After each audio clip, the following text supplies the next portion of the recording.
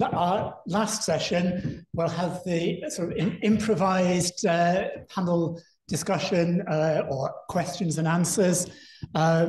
So hugely grateful to Joanna, Kathryn, Matt and Shaun for agreeing to do this ad hoc and on the hoof. I'm aware that, and I think for people at home, hopefully you can have a good view of us. We've adjusted the camera and the seating, so hopefully you can see the panel here.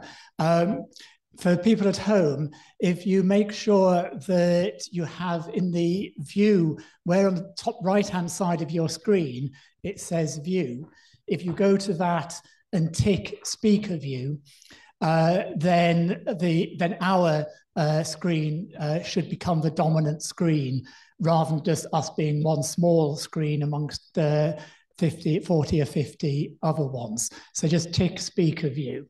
As I said, if we start with some of the questions that we didn't have time for earlier after Kathryn's talk.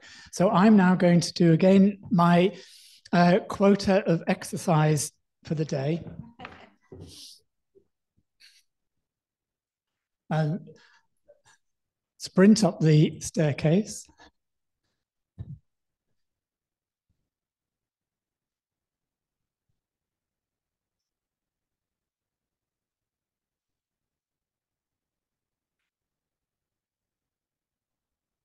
Okay, all right. This is actually for Matt.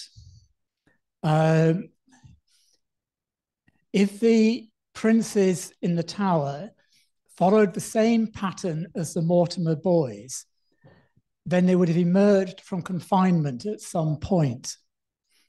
Why didn't they come back into the public light as the Mortimers did if they were still alive?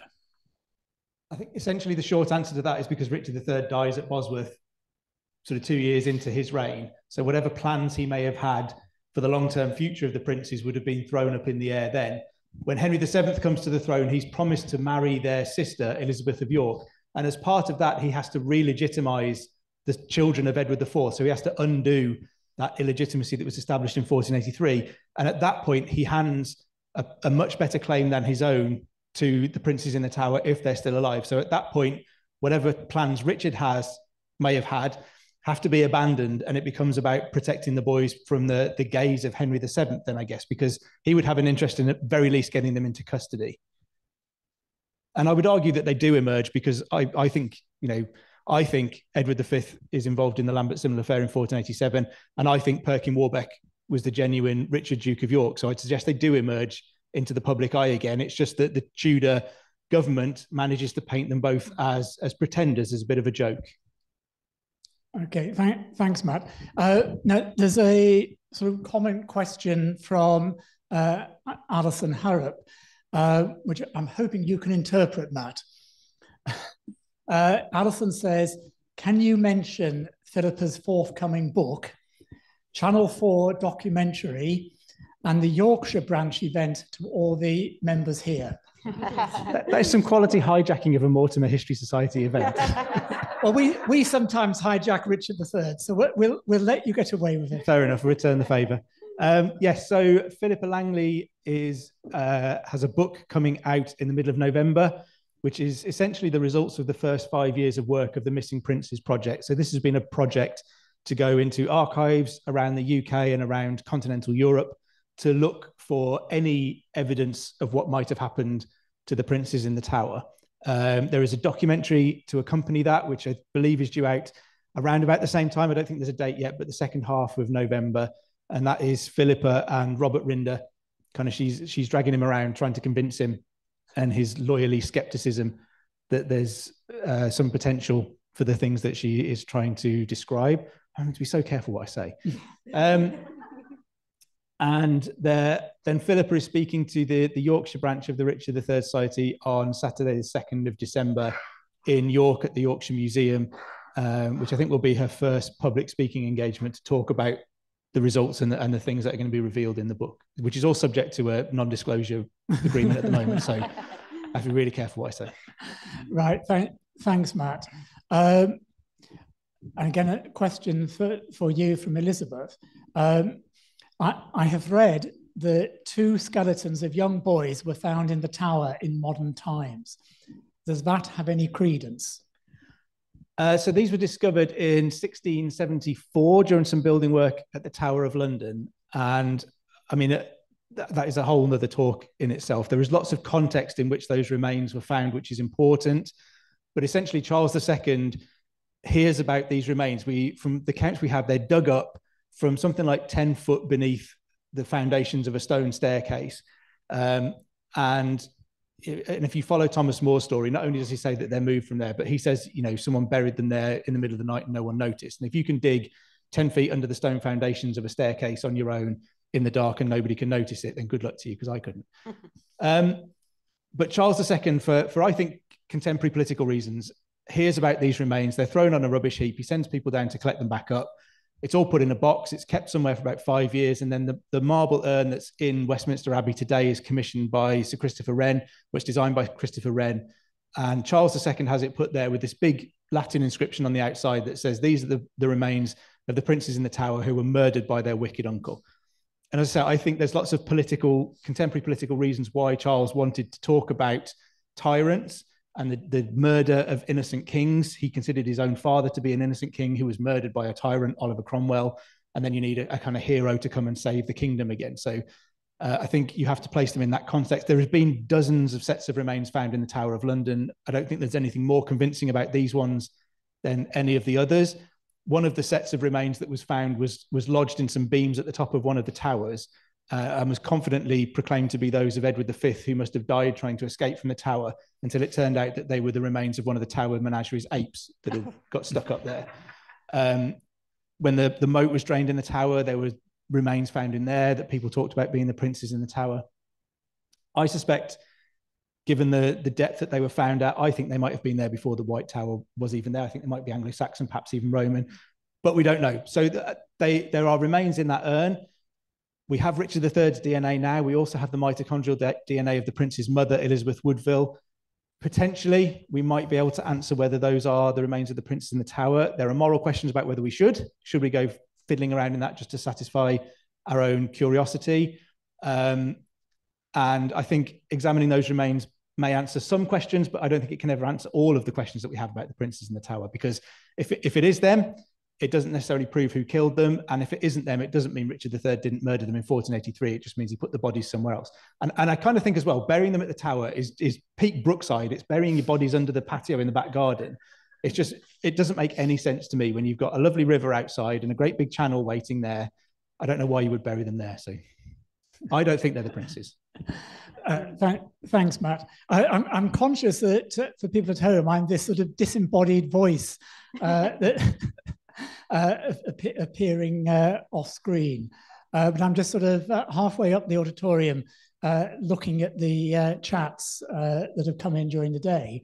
And just as Clive is just scrolling through them, just many people thanking us for wonderful talks and thanking the speakers for 4 wonderful talks and commenting on how stimulating they have been and how much they have enjoyed them. And so I'm just picking out some of the questions. One from Liz, because I think this could be something sort of interesting for all 4 speakers to comment on. So our new member who joined this morning, and this is a reflection on Kathryn's talk. She says, what a wonderful conundrum. On one hand, you want to accept history as given. On the other, what an amazing postscript to Edward II's reign. So I want to just open it up to any of the 4 speakers to reflect on that phrase. On the one hand, you want to accept history as given. Can we ever accept history as given? Kathryn? Well, I suppose for me, what's been really fascinating about my research on Edward II over the last gosh, it must be what, 18 or 19 years I've been researching Edward II now. And probably like most people who know anything about Edward II, I assume that he did die by red hot poker. I mean, I know I studied medieval history at university and knew almost nothing about Edward II except as the disastrous king who came between two much more successful kings, his father and his son. And all I knew about Edward II was basically Piers Gaveston and a red hot poker. And just researching his reign in depth and going back to the original documents over the last few years, it's just been fascinating to me actually how much of the story of his reign actually is not true at all. Or, you know, it was based on the misunderstandings of later chroniclers. And in a lot of cases, it's just been flat out invented in later centuries.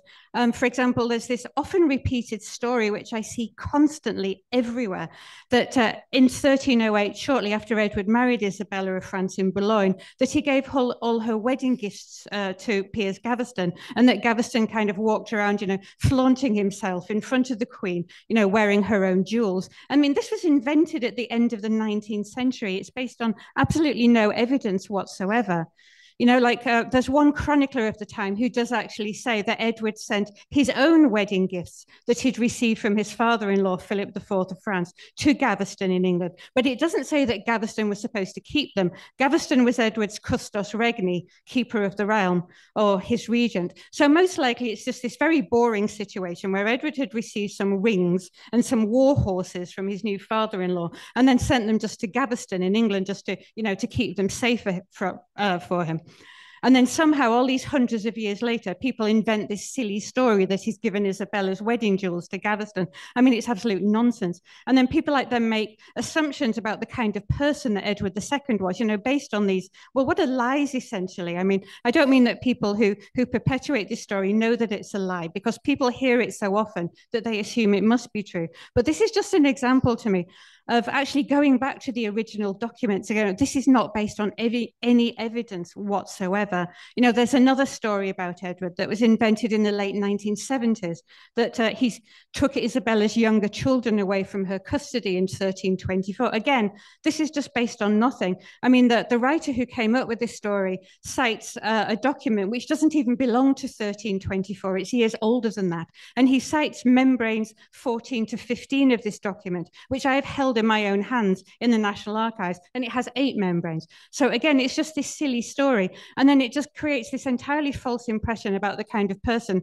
who Edward II was and the kind of relationship that he had with Queen Isabella, which was far more complex and actually far more interesting than some silly made-up story of, you know, oh, the horrid gay king who neglected his sad, lonely wife for his male lovers. I mean, it's just far more interesting and complex than that. And my aim for, you know, nearly 2 decades now has just been to actually show that we don't, you know, we think we know someone, but all we know is just like this one-dimensional caricature that's been made of him. And I would never say in a million years that Edward II was a good king. Of course he wasn't. He was a disaster in every possible way. But his reign is fascinating and dramatic, and he is a fascinating person. And I just would like to show that by actually going back to the documents and actually then showing readers and listeners that no, history isn't a given, that it's often just been a story that's been made up over time.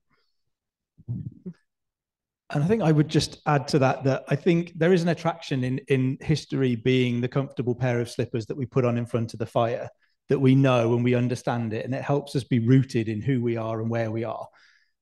But I also think that history as a subject is about questions. It's about asking questions of what you're reading. When you look at a source, you should always be thinking, who wrote this? When did they write it? Why did they write it? What do they want me to understand from what they're writing, and what is their motive from that? And I think if we stop asking questions and just start accepting everything as a given truth, then perhaps we've lost the real meaning of history. Yes, it's stories, but it's also questioning those stories and our understanding of them. And it will constantly evolve. And I think to some extent, we're still trapped today in a very 19th century Whiggish view of history that has Edward I and Edward III as brilliant kings, because they went around bashing foreign kings and desperately trying to colonize everywhere in the world. And we think of people like Edward II and Henry III as terrible kings because they had pretty peaceful relationships at home. They were nice guys who had hobbies. I mean, we might kind of feel like we wouldn't want a prime minister who behaved in the way that Edward I does.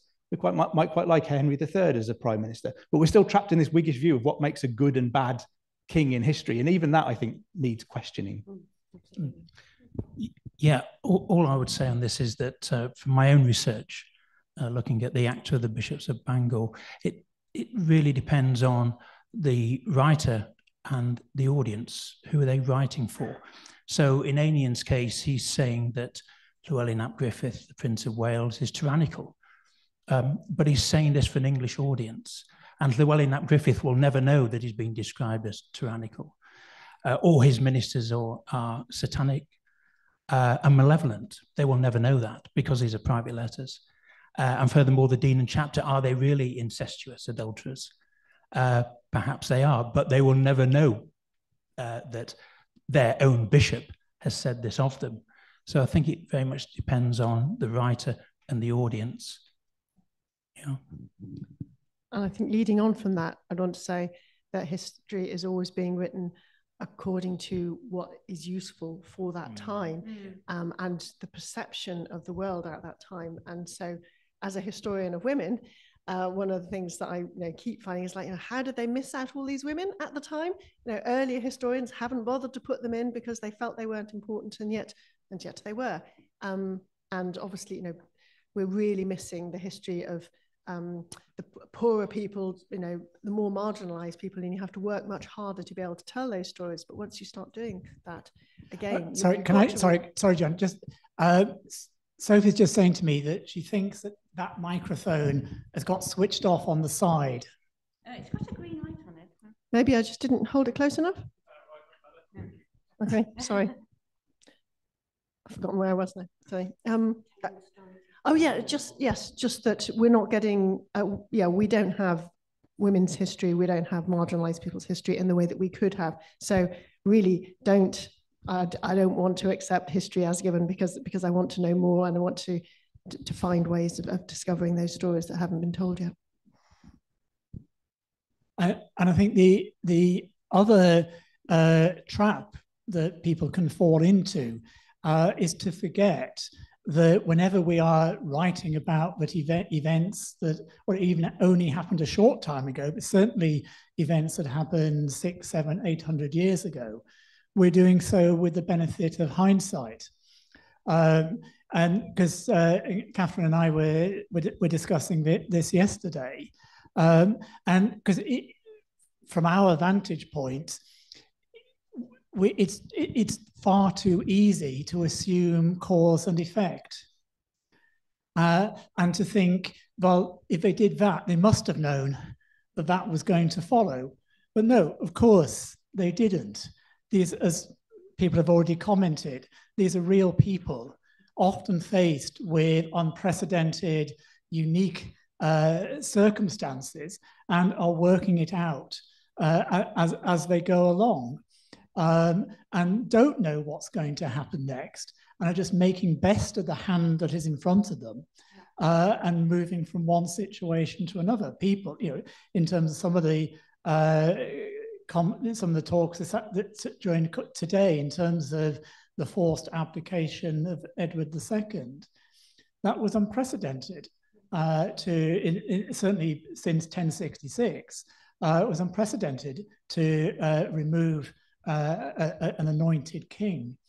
And so, of course, the people involved in that were having to work it out as they went along. And it's too easy for us, looking back, to just assume that people were aware of the consequences of what they were doing. Of course they weren't. They were just people caught up in circumstances often. Just think about that, Philip. Yeah. So as Philip mentioned, he and I were talking yesterday about the problem of hindsight when we apply it to history, because of course it's so easy for us to look back 700 years and think Edward II was forced to abdicate in 1327, and somehow everyone knew that was going to happen and it was somehow inevitable. But of course it was unprecedented. And Roger Mortimer, the first Earl of March, is often treated as though like he was always going to be the man who brought down Edward II, as though this was his inevitable fate all his life. And even when Edward imprisoned him in the Tower of London, this was because Edward knew that he was his most dangerous enemy, who was going to bring him down one day. I mean, of course, Roger was a high-ranking baron, but so were lots of other high-ranking barons who rebelled against Edward in 1322. And I often get the feeling with history, especially with Edward II's reign, that it's as though everyone living through those events somehow knew how they were going to end. And they knew that, like, oh, if we do this, it'll lead to this, and then it'll lead to this. It's as though people taking part in step 1 somehow knew what step 10 was going to be, when in fact it's more like a series of dominoes falling. Of course, we did this, we make a short-term decision to do such and such, and then that leads inexorably to the next point, and that goes on to the next point. But you don't know when you're in 1322 what's going to happen in 1327. And I've seen this as well, for example, with Queen Isabella, Edward II's wife, because of course we know that her son Edward III ended up claiming the throne of France in 1337. Isabella was in France in 1314 and was possibly responsible for uncovering the adultery scandal, where 2 of her 3 sisters-in-law were found out to have had lovers. And I've actually seen it written in a book that Isabella did that on purpose, so then that she would disinherit her son's children, so that her son one day could claim the throne of France. I mean, this is, idiotic. Isabella came from the Capetian dynasty, which had ruled France since the late 900s, like for more than 300 years before Isabella was even born. And she had 3 sons who were all married and all had children. But somehow she knew that all of those children were going to die young, because her 3 brothers' sons actually all did die young, and that her son would therefore one day be able to claim the throne of France. So again, it's as though people know the ending of the story, and then they act, 25 years earlier, as though they actually knew what was going to happen. Sorry, Matt, can I just come in there, please? Because a question that has just come in recently is, would Kathryn agree that we should question our traditional ideas around the relationship between Mortimer and Queen Isabella, and maybe question that sexual relationship existed between them, especially as early as in France? Which I get interested. It was again something that Kathryn and I talked about yesterday. Well, I'm not really convinced that Queen Isabella and Roger Mortimer actually were lovers. I mean, I'm not saying they didn't go to bed together at some point, but I think that was kind of a minor element of their relationship. I think when they met in France in late 1325 or early 1326, they basically, neither of them could go back to England. Isabella had been sidelined by Hugh Despenser, the younger, who was Edward II's co-ruler, and she'd given Edward an ultimatum, like, you must send Despenser away from court or I won't return to you, and my son won't either, because their son, the future Edward III, who was only 13 at this point, was with her in France. And I think that Isabella thought that even if Edward II rejected her, he wouldn't reject their own son. In fact, Edward refused the ultimatum and refused to send Despenser away. So basically left Isabella with little choice but to remain in France. And Roger Mortimer, of course, as we know, was in France at that time. He'd escaped from the Tower of London in 1323. And he also wanted nothing more than to go home. He'd lost his lands, his income, his family. He was basically a penniless fugitive on the continent. So he and Isabella realized that they could use each other to get back home. So Mortimer could regain, everything that he'd lost. Isabella could regain her lost position as Edward II's wife. And most importantly, as the powerful politician and intercessor and mediator and power broker that she had been up to that point, until Hugh Despenser came along and basically shoved her out of the way. So their political aims coincided very much in 1326. And we actually have no idea at what point they decided to get rid of Edward II, rather than just getting rid of the Despensers, Hugh Despenser and his father. It may be that until, as late as Hugh Despenser's execution, or even afterwards, that they'd thought, oh, maybe that's it. We'll just get rid of Despenser, and then maybe Edward II will continue to reign. Isabella will be a powerful politician again, and Roger Mortimer can be one of the King and Queen's chief counsellors. And I think just perhaps after that, things just snowballed, and it became apparent that Edward II, after all his disastrous years of misrule, had actually lost the support of pretty well the entire political class of the country. So I wouldn't be at all surprised if Roger and Isabella, you know, they maybe did go to bed together at one point. But in a way, I actually find it quite diminishing of Isabella, the way that she's often written about these days, as though that, you know, she was a powerful woman, and it's as though that she can't possibly have achieved anything unless she had a man by her side, and that she was like ruled and dominated by her feelings. I mean, not so much that she wanted power, but though she was just in love with Roger Mortimer, and he was so awesome, and he rescued her from this awful marriage, this awful gay man. And I think it's very diminishing. And I think, you know, if we look at modern female politicians, like, let's say, for example, Liz Truss, okay, no, you know, her very short tenure as Prime Minister, and then she promoted Kwasi Kwarteng to Chancellor of the Exchequer. So she promoted him from a fairly junior minister, I think he was Environment Minister, to one of the four great offices of state. And then just imagine in a few hundred years' time, people go, oh no, Liz Truss only did that because she was in love with Kwasi Kwarteng and wanted to promote him. And it was all about lust and feelings and nothing to do with actually, you know, with actual power. So I think, again, like the relationship of Queen Isabella and Roger Mortimer is like the relationship of Isabella and Edward II. It's far more interesting and far more three-dimensional than it's often been portrayed. And I think, like, as Joanna was just saying, that, you know, women have often been marginalized, and Isabella has often been written about, but I think she's been written about in a way that diminishes her and belittles her and treats her as someone who is just completely ruled by her feelings and her lust. And it wasn't like that at all. Right. I mean, can we, sorry, is it a quick comment, Matt? Yeah, I was only really going to add to that. I think whether or not Isabella and Roger Mortimer had a sexual relationship is kind of the least interesting thing about them, but we seem to talk about it an awful lot. We are weirdly obsessed with royal sex lives. Medieval monks were keen to blame women for everything that went wrong because they were driven by lust and utterly obsessed with sex. And I'm not sure we've moved too far away from that. Anytime a woman does something, she must have been motivated by a passion for a man. Yes. As if a woman can't just act on her own agency. Yeah. And so I think, you know, we have a weird idea of the sex lives of medieval kings. What indeed. Although I suppose in our defence, it was common parlance at the time, as Kathryn has said. There is actually no evidence that Mortimer and Isabella had a sexual relationship. What's the interesting question is, why was it that people put about that it was? And what does that say about people? And I think if you look at Eleanor of Aquitaine, you know, constantly accused of having affairs with her own uncle, her future father-in-law, cheating on her husbands all of the time. Constantly, we have to have women being the cause of problems because they lead men astray. Yes, because as soon as Isabella refused to return to London from the French court, it was put about in London that Isabella and Mortimer were lovers. And I think that's because they can't put about that Isabella is assuming some of her own power here. She's acting on her own agency with some authority and challenging her husband. It must just be because she's having sex with a man. Yeah. Yes. So, right, well, I'm going to move us on to another very big question, which probably will be answered partly by Shaun, partly by myself. And the question is, was there a rivalry with the Mortimers, between the Mortimers and the Welsh princes, as the Mortimers appear to have a role in the downfall and demise of Llywelyn the Last?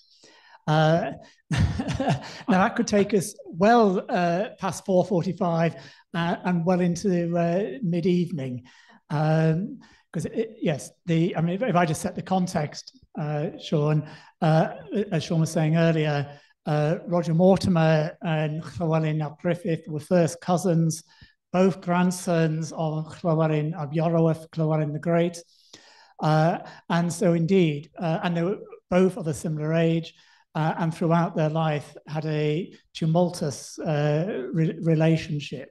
Llywelyn ap Griffith was the elder, but as Roger Mortimer grew to adulthood, then they had a tumultuous relationship, and certainly in many ways Roger could be regarded as Llywelyn's nemesis.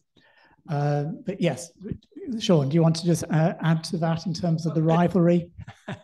Yeah, everything you say is so true, Philip. What I'd like to turn it around and ask you a question, because I think you're the expert on Roger Mortimer and indeed his relationships with Llywelyn ap Griffith. I wonder why they entered into an agreement in October 1281 after all that animosity? And I don't think there's a clear answer to that. No. I mean, again, just for people, the key sort of conflict between Roger Mortimer and Llywelyn started, in terms from a military point of view, started when, as Shaun said in his talk, when Llywelyn seized the Commote of Gwerthinion from Roger Mortimer. And that was then followed up by his seizure of Builth, of which Mortimer was the custodian. And then in 1262, Llywelyn, initially the local people of Maliennydd seized the Mortimer castle of Cefn Clis.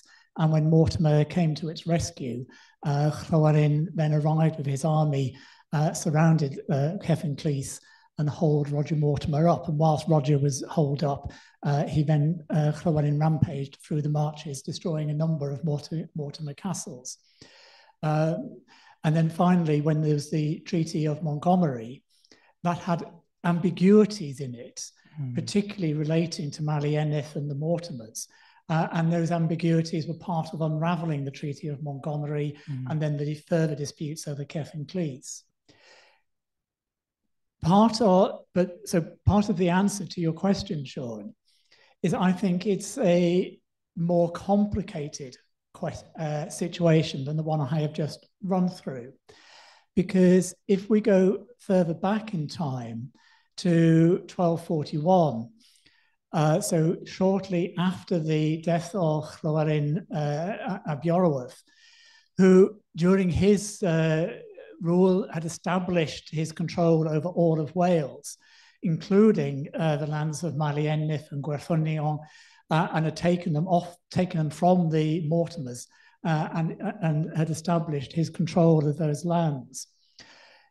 Llywelyn's empire dissipated following his death, and by 1241 the Mortimers were active and had reclaimed much of Maliennydd. And in August 1241 we have a series of charters through which some of the leading Welsh nobles of Maliennydd and Gwerthinion quitclaim their rights in Maliennydd to Ralph Mortimer, Roger's father. And amongst those quitclaims is one by Llywelyn ap Griffith, quitclaiming all his rights in perpetuity to Ralph Mortimer and his heirs to his lands in Maliennydd and Gwerthinion, because he had been given lands there by his grandfather. But what I find interesting is that in exactly the same month, August 1241, then Llywelyn's mother, Cynanna, reached an agreement with Henry III, because following the death of Llywelyn, at the point of Llywelyn's death, he had two sons. Llywelyn, during his lifetime, had favoured the succession of his younger son, Dafydd, who was the son of his marriage to Joan, who was started life as the illegitimate daughter of King John, but King John did legitimise her. And Llywelyn had favoured Dafydd as his successor, which was contrary to Welsh law and custom, because Welsh law and custom would have given equal rights to his elder son, Griffith, the son by a long-term relationship prior to his marriage to Joan with a woman known as Tangwystel Goch. And under Welsh law and custom, Griffith was just as entitled as Dafydd. And so Llywelyn had angered many people in Wales for favouring Dafydd. So following the death of Llywelyn, Dafydd had imprisoned his brother Griffith. So Griffith's wife, Cynanna, petitioned Henry III for Henry to intervene and secure the release of her husband from imprisonment by Dafydd. The agreement that was reached And as part of that, Sir Nana pledged a payment of a large sum of money to secure her husband's release.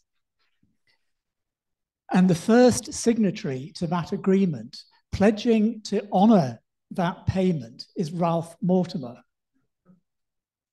Now, you could say that at this point, Ralph just has an interest in causing trouble and driving a wedge between Griffith and Dafydd.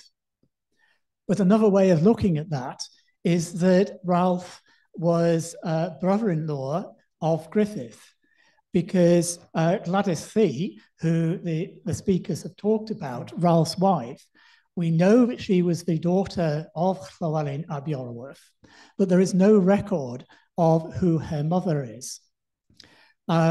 It's quite often supposed that she was a daughter of Llywelyn's marriage to Joan. But many historians, particularly Welsh historians, believe that, that Gladys Thee was a daughter of Llywelyn's relationship with Tangwyll Goch. If that was the case, Gladys was full sister to Griffith. And so you can see the events of 1241 going along the lines of Sir Nana desperate to secure the release of her husband from captivity, turns to her brother-in-law, Ralph Mortimer, for his support in that, and also turns to her son, Llywelyn, and says, look, I'm trying to secure your father's release. Can you do your bit? And we're allying with the Mortimers, our relatives, and can you therefore quitclaim your lands to them? So there are inklings in the 1240s that the two families may well have been working closely together. But of course, that was then sundered in 1256 because Llywelyn broke his oath because he had quitclaimed Gwerthfynion in 1241. And that then set events on a different trajectory. But yes, as you say, it's interesting that in 1281, it comes full circle and they make, and Llywelyn and Roger make this pact of mutual support. I wonder who initiated that. Do you think it was Roger Mortimer Sr., or do you think it came from Llywelyn, or did it suit them both? Presumably it suited them both. Yes, I think it possibly suited them both. I suspect my feeling would be that it may well have been initiated by Llywelyn, because at this stage he perhaps needed that support more than Roger Mortimer did, because as you explained in your talk, Shaun, by 1281, Llywelyn is very much, his influence is very much restricted. So it may well be that he was in more need of that support than Roger Mortimer was, but it potentially suited. And again, going back to Joanna's questions that Joanna posed about when was it that the Mortimers began to sort of touch upon the Arthurian legacy. And yes, Roger Mortimer had organised a round table event, sort of, which is seen as his sort of part of his retirement from public life and the occasion of the knighting of his sons. And so, yes, it poses the question as to whether towards the end of his life, going back to a pact with Llywelyn, he's beginning to touch on that Mortimer legacy. We mentioned the tournament and the round table at Nevin on the Clean Peninsula, and Archbishop Peckham writes to the Bishop of Bangor and says, I'm not having this, stop it. Yeah. Archbishop Peckham is by then on his way to St David's, where he's stopped by Thomas Beck and said, no, you've got no metropolitan status here. But anyway, just before he gets to St David's, he writes to the Bishop of Bangor and says, no tournament. And presumably this comes back to the prophecy, the non-Christian element of Arthur. Yeah, but back in 1241, it was Richard, Bishop of Bangor, Aenian's predecessor, who was really keen on Griffith and then his son Llywelyn, who was, I think, passing offers to Henry, and these are recorded by Matthew Paris. And another point to make is Llewellyn is stuck in Dyffryn Clwyd, I think about 1241, 1242, 1243. So he's got no military presence to take on Ralph Mortimer.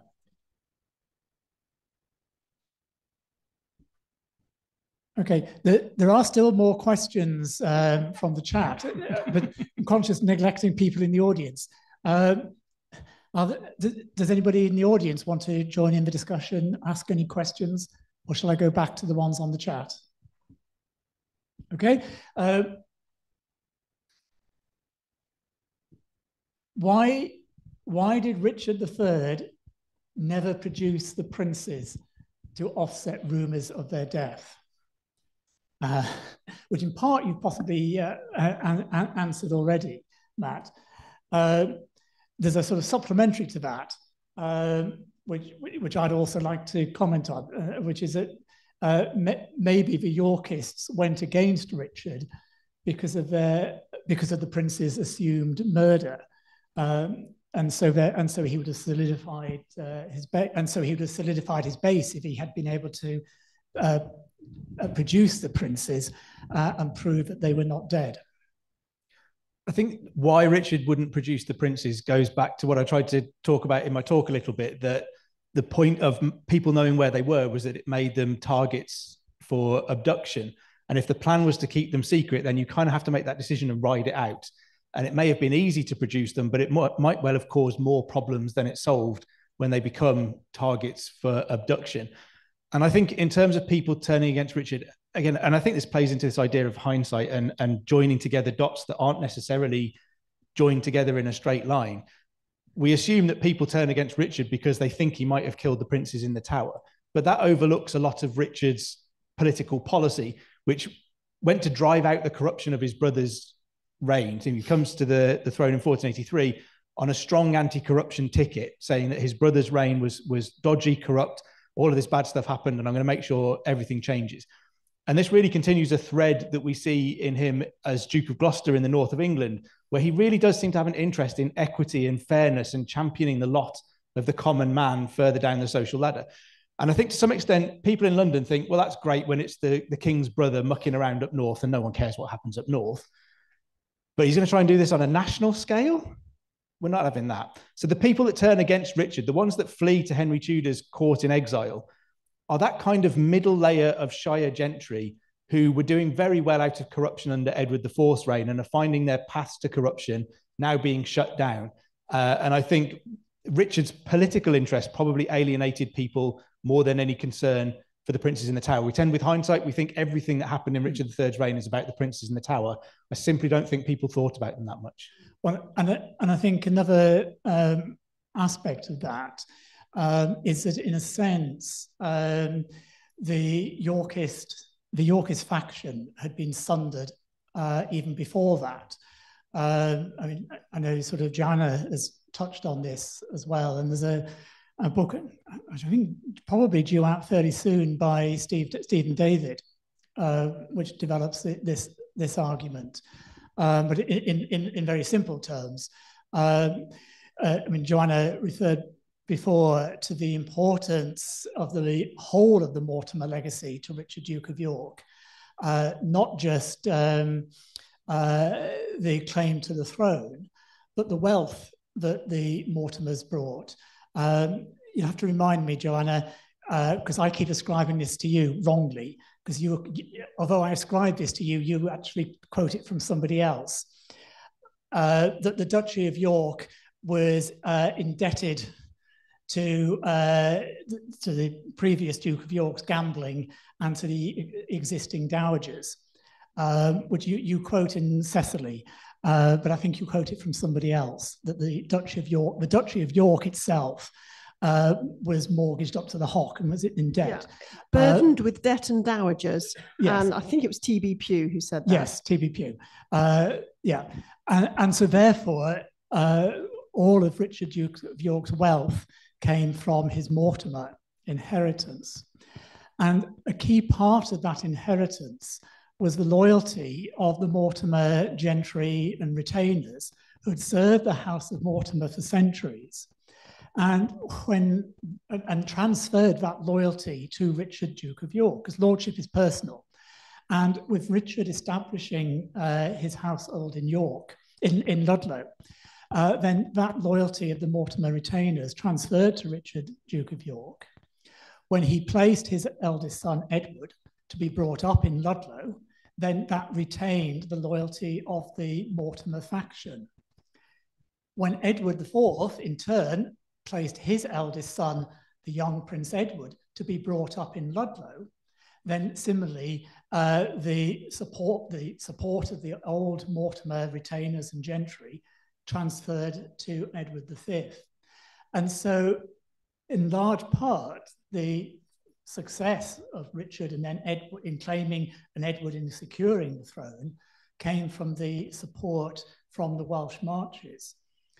Richard, though, didn't have that same base in the Welsh marches, and just the accident of history in terms of how things worked out when Edward V did not succeed to the throne, then that fractured that base of support.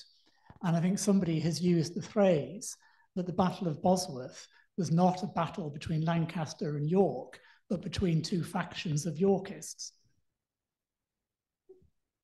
Yeah, I think you can see Edwardian Yorkists and Ricardian Yorkists fighting each other at Bosworth, and Henry Tudor is just kind of there looking to pick up the pieces at the end of it to some extent. He has no natural support whatsoever. And from a Mortimer point of view, much of that Edwardian Yorkist support is the old Mortimer support that had happily transferred to Richard and then to Edward, and it was then just fractured. Yeah, and as I think I tried to mention, I think part of that is the ruining of long-term plans. So people had put their sons in the households of Edward V, assuming that he was going to be the next king. They made all of those connections and they believed that that would bring them wealth and power. And as soon as he doesn't succeed, all of that is broken. All of their plans are shattered, and they now have no connection to the new king whatsoever. So perhaps one of the big faults of Richard is not recognizing that. He essentially sends Buckingham as viceroy into Wales and hands over the vacancy left by Edward V to Buckingham, which I think to some extent was a huge mistake. And that alienated not just chunks of Wales and things, but it alienated that core Mortimer support. There was a reason that his dad based himself here at Ludlow, and it's because the Duchy of York, as we said, was bankrupt, but its lands were also disparate. They were spread all over the place. It was the Marcher Mortimer inheritance that gave Richard, Duke of York, a solid single block of power from which to operate with Ludlow at its core. And I think Richard managed to overlook the fact that he needed to do something to bring that with him when he became king, because their belief in what was going to happen in 1483 was fractured, and he never repaired it. Thanks, Matt. So jumping around, this is just picking up on the sort of conversation about Llywelyn. Somebody just commented that arguably Llywelyn did not want to go to war in 1282. It was his brother Dafydd who started the fighting by attacking Harden while Llywelyn was awaiting the birth of his first child. And yes, I think, Shaun, that's quite clear, isn't it? That it was initiated by Dafydd, and Llywelyn was given a choice. That he had no choice but to join in, because if he hadn't, he would have been ceding primacy to his brother, with whom he'd always had a fractious relationship. Yeah, so Dafydd attacked Harden Castle at Easter 1282. I think most historians assume that this took Llywelyn by surprise, because Eleanor is due to give birth, and of course she dies in childbirth in June. We've seen that Llywelyn is very much diminished post the Treaty of Aberconwy. So he's got to make a choice. And Edward offers him a lordship in England. And he says no. Edward wants Snowdonia, Eryri, and he offers him a lordship in England. No, doesn't want it. But he doesn't want the war, I don't think, in 1282. it's not going to benefit him in any way, shape or form. No, but Dafydd's actions left him with no choice, because had Dafydd's rebellion been successful, then Dafydd would have become ruler of Wales.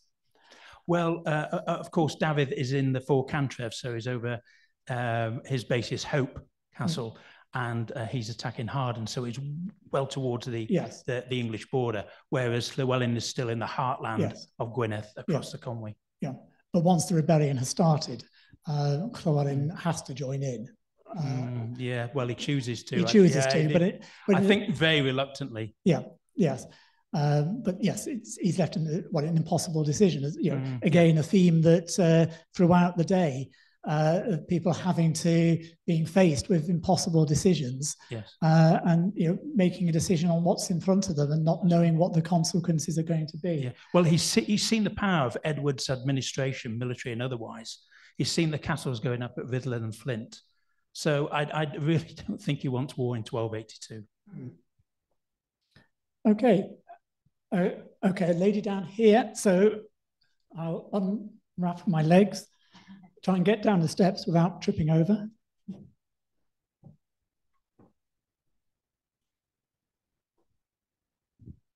Yeah, going back to this hindsight thing, going to Edward II and Isabella and Roger Mortimer being lovers or in there, people don't actually really.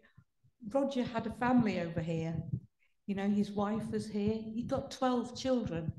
So was he looking to put them into some sort of position? Any one of those? I mean, it goes on to what Matt was saying about putting people in as well, bringing the Mortimers into the royal family as such. I mean.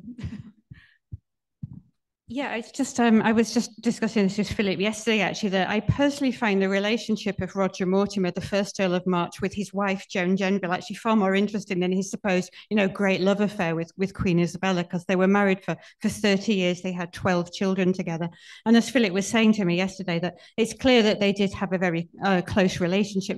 Joan always went to Ireland with him, and the frequency of her childbearing would seem to indicate that they had a close, intimate relationship and spent a lot of time together.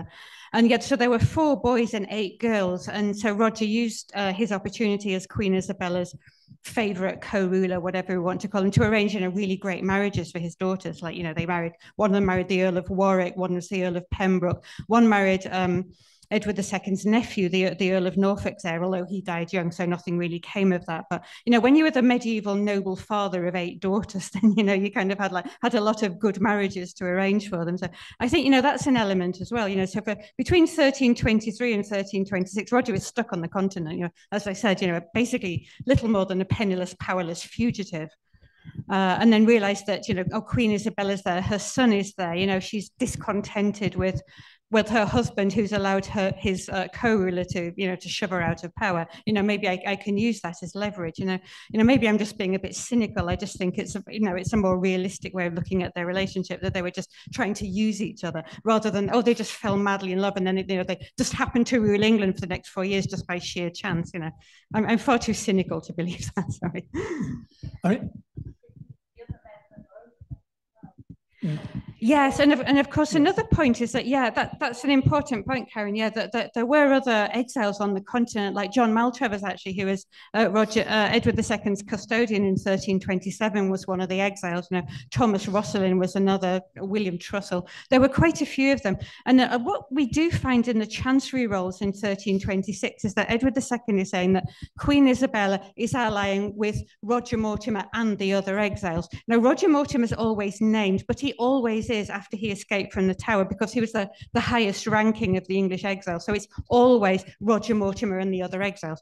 So then when Edward can see that's just following the pattern. But a lot of modern writers have just ignored the bit that says, and the other exiles. And they're saying, oh, yeah, Queen Isabella's allying with Roger Mortimer. She must be in love with him. Yeah. Okay. Right. Sorry, just one more question, and then I think we'll need to draw things to a close. really just following on from that, one thing that really interests me is the relationship between Isabella and Joan de Joinville, you know, the relationship between them, particularly obviously after Roger was executed. Yeah. Because I believe that they got on quite well. I don't think there's anything to show that they were actually hostile to each other. I think, you know, I find, I suppose, relationships like that like quite fascinating, and it's unfortunately the kind of thing that we don't often have evidence for in the 14th century. Like, how did people feel about, you know, in that kind of relationship, that kind of situation, or, you know, what was their opinion? But yeah, I found Joan a very likable person. You know, she lived to the age of 70. You know, she outlived Roger by 26 years and seemed to have been faithful to his memory. Although it does seem that that while he was Queen Isabella's co-ruler, that he and Joan didn't really have much of a relationship. I guess, you know, Roger was at court all the time, and Joan seemed to stay, well, in Ludlow, I guess, essentially, which is, of course, was her own inheritance that she brought to the Mortimer family. No, yeah, unfortunately, Queen Isabella kind of fades into obscurity after her downfall in October 1330, you know, so we don't know all that much about her. And then she lived for another 28 years, and Joan lived for another 26 years, you know, so they both ladies lived for quite a long time. So only Isabella's household accounts survive for the last few months of her life, and I don't think that in those accounts, oh, actually, no, Joan would have been dead by then anyway. She died 1356. So I would be actually really interested to know if they had any contact with each other and how they felt about each other. Yeah, it would be fascinating. Okay, so just one more. If we could just go back to that one, Clive. One comment I'd like to read out just to close proceedings for the day. So the comment starts, this is following what Shaun and I were saying about the relationship between Roger Mortimer and Llywelyn ap Griffith.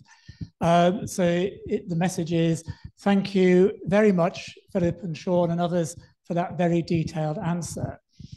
Thank you all for the wonderful information in all of your talks, and thank you all for bringing these families into the light. A wonderful and fascinating day.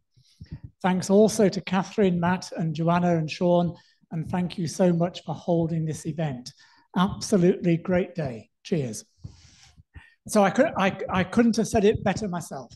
And just to add my sort of thanks to the four speakers, but also my thanks to you for coming to my rescue in this impromptu session, which I think has gone quite well.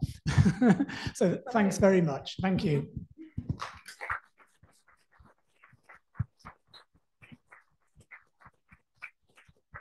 And thank you to everyone for coming, for attending, whether in the auditorium here or attending via Zoom at home. Those who are here, wish you a safe journey home and look forward to seeing you at the end of November for our event on writing historical fiction. Thanks very much.